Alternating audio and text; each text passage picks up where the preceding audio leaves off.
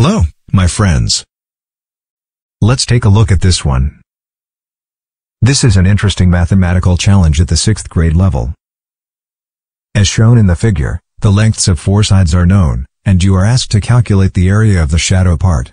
Since you are supposed to be in the 6th grade, anything related to the concept of square root is not allowed to use in the calculation. If you want to give a try, pause the video please, and we will come back soon.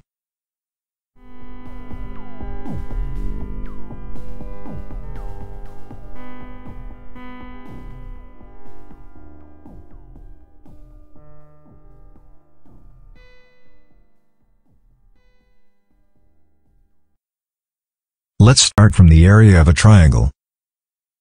It is in fact totally fine, if you are not familiar with how to calculate the area of a triangle, but at least you may know that, if you have a right triangle, and you add another same triangle, you will get a rectangle. So the area of the right triangle is half of its corresponding rectangle. Now, let's get back to this figure.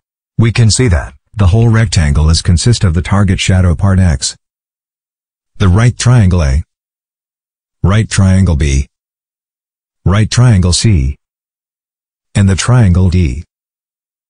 So we can calculate the areas of those parts one by one. The area of the triangle A equals to 22 times 22 over 2, equals to 242. Area B equals 10 times 10 over 2, equals to 50.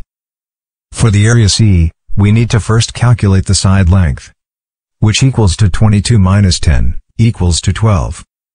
So its area is 12 times 12 over 2, equals to 72. The area of triangle D is not calculated in the same way, because we can add a line to easily dive D into two parts. Each part is totally the same as triangle B. So the area of D equals to 2 times the area of B, equals to 100.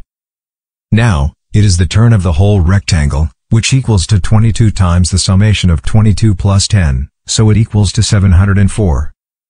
Therefore, the area of the shadow part is 704, minus 242, minus 50, minus 72, and minus 100, equals to 240. So, we make it.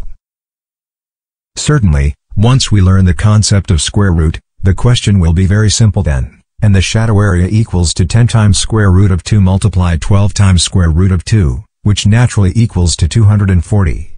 Thank you for watching, and see you next time.